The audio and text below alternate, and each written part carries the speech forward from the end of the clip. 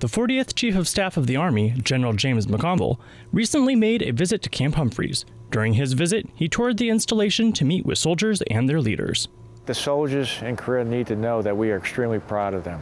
They're doing something very, very important. They're serving here in the peninsula, and the fact that they are here is really making a difference. It's making a difference in Korea, and quite frankly, it's making a difference in the world. Physical therapists are treated like professional athletes.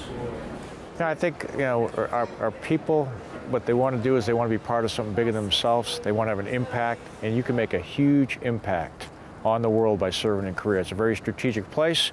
You have an opportunity to serve with some great partners, and you get to learn the culture of Korea while you're here. I am Specialist Daniel Yaden, AFN Humphreys.